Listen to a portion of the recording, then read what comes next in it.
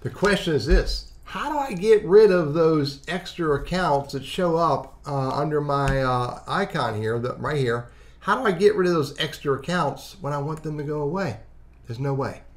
I'm going to show you how to do that in this video, but before I do, hit that subscribe and notify button because I create all this content for you.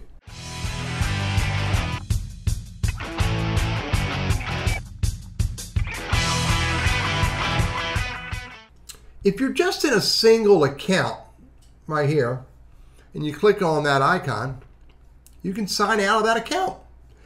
But if you are in multiple accounts on one tab, and you can see I'm in my Burris Consulting here, and here I'm in my Burris Consulting at Gmail, and if I click right here, there's no sign out for individual accounts. There's only sign out for all accounts. Furthermore, there's no way to remove these from the list when you are signed in. So let me show you what you have to do. You have to sign out from all accounts. And then I can sign in again to my primary account.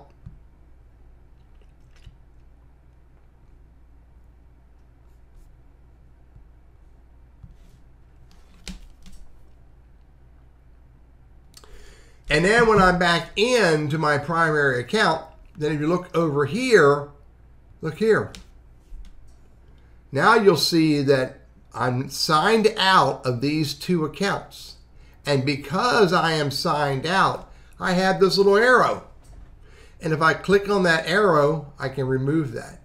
Signed out from that account because I signed out of all of them. And then I signed back in with my primary account. And now I have that little down arrow because I'm signed out and I can remove the account. And now when I hit refresh and I come over here, they're gone. Now I can add them back, which will sign me into them, and then I can't remove them from that list until I again sign out of all accounts, sign back in with my primary, and then I can remove the accounts that I am not signed into. I'm Teddy, your Google Workspace and Gmail strategist, trainer, and coach, and I hope this is helpful for you.